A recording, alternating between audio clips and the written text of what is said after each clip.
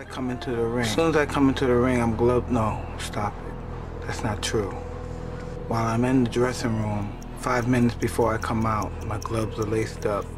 I'm breaking my gloves down. I'm pushing the lever in the back of my glove. I'm breaking the middle of the glove so my knuckle could pierce through the leather. I feel my knuckle piercing against the tight leather gloves on the Everlast boxing glove. When I come out, I have supreme confidence, but I'm scared to death. I'm totally afraid. I'm afraid of everything. I'm afraid of losing. I'm afraid of being humiliated, but I'm totally confident. The closer I get to the ring, the more confidence I get. The closer, the more confidence I get. The closer, the more confidence I get. All during my training, I've been afraid of this man. I thought this man might be capable of beating me. I've dreamed of him beating me, but I always stayed afraid of him. But the closer I get to the ring, I'm more confident. Once I'm in the ring, I'm a god. No one could beat me.